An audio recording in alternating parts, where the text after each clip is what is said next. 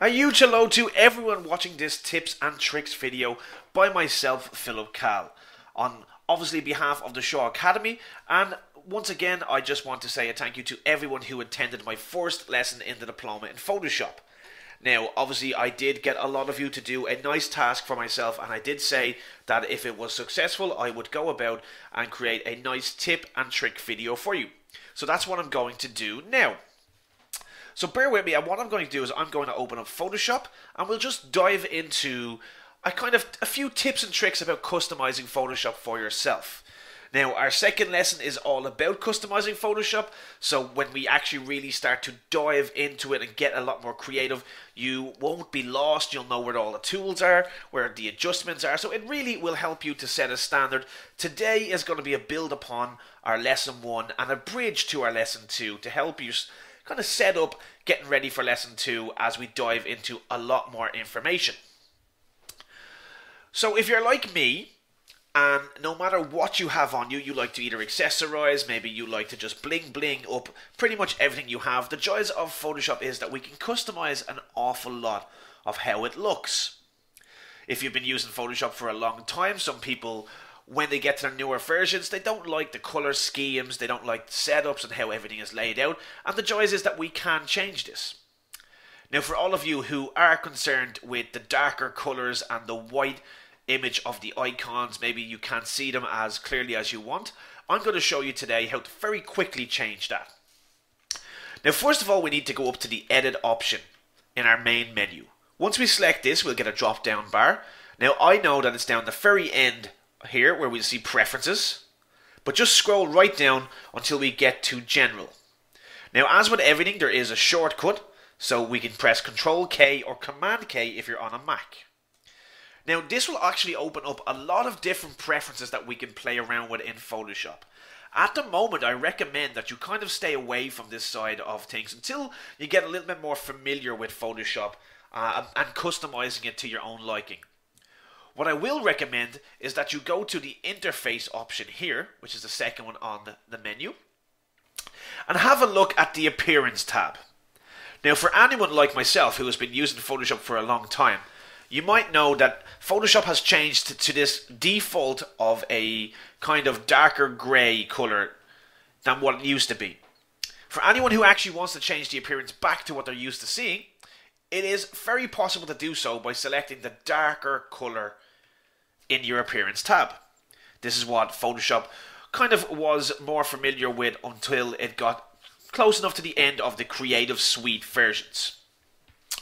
The reason I use the default in my lessons of the kind of darker shade of grey is because I want to make sure that I'm at the same level as all of my students. I don't want to have any extra benefits that when I'm showing off what I do at a faster rate, that you feel like you can't do it as well. So I will always stick to the defaults. But for anyone who possibly finds the default a little hard to see, there is 2 extra options in here to make your eyes a little bit easier. We have our kind of greyish, our light greyish here, and we also have our white option. Now, the white option is quite nice because it makes the icon stand out an awful lot more. It can be a bit jarring on the eyes depending on your own colour preferences, but you can see that if we actually go over to the toolbar here in the left hand side, all of the icons are a lot easier to see in comparison to the white outlined icons. Now, that is obviously a preference that you'll have to have with your own opinions, but it is up to yourself to change how you want everything to look. We also have the option to highlight colour. If you look at my layers over here, we can see that the layer that I have chosen is in a grey box. This can be changed to a default of blue, so you know what layer you're working on. So depending on your colour background, you can see that the blue is always there, but the blue shade does change. We'll just go back to default for now. Lastly, I want to show you the standard screen mode.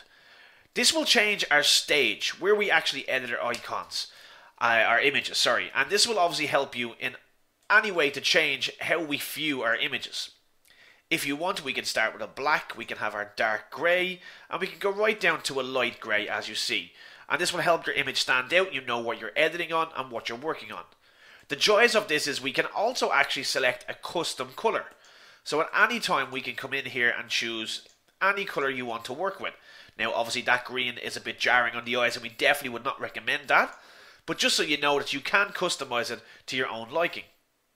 We also have a drop shadow border, but we can change this to a line, which very simply just changes the actual border of your image that you're about to edit. Go back to drop shadow, and that is our preferences. Now before I leave you, in my last lesson I did show everybody how to add a quick change to this female's hair. So all I did is our hue and saturation. By clicking on this, I get what we call an adjustment layer. Now this will be explained in lesson 4 in great detail, plus the mask that comes with it in lesson 4. But I want to talk about what I actually done in a little bit more detail for all of you, because you've been so kind to help myself out. So in this hue and saturation, which I will actually deal with in lesson 3, we can use this hand icon here, which will create a dropper. By selecting a specific color with this dropper, it actually allows me to change the colors in that image, and just those colors in that image. Meaning that if I actually change the color, you can see that the greens and the darker blues of our top are not changed. And this is great because if I want, I can come in here and I can actually select the colors that I want to change. So I can change the blues in the image. Once again, we can barely see a change, but there actually is a change in there. If I come out and I change the reds, we will see that the hair color and the face has a lot more of a change on it. And our master obviously deals with dealing with all of the colors in one full go. Now, do not worry if that is still a little bit too complicated for you. I just wanted to show you exactly what I've done so you could play around with it yourself as we actually move on into our lessons, to get you all hyped and excited for our lessons as we get a lot more creative in lesson 3. And obviously, make sure your preferences are set the way you want as we go into lesson 2. Once again, I want to thank all of you for taking the time to watch this video, and I do look forward to seeing you all in our next lesson.